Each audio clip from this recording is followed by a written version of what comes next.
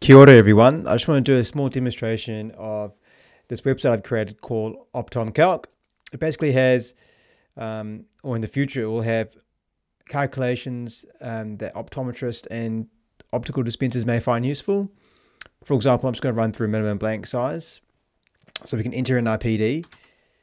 And what it should do is it should split the PD into two if it's over 50, I think. We can enter in our frame size, distance between the lenses, and the effective diameter. And it should come up with the result here. Note that it will display a warning if the effective diameter is less than the frame size, which I don't think is possible. And you should be able to update it live as well. Another example is, for example, back vertex power. This is quite useful in calculating contact lens prescriptions. So if I enter in a prescription -10 with a cylinder power of -5, and you can see it comes up with the answer there. It'll print none for X if nothing is given. But if you obviously give something, it will change that. And same thing with if I put this in front here,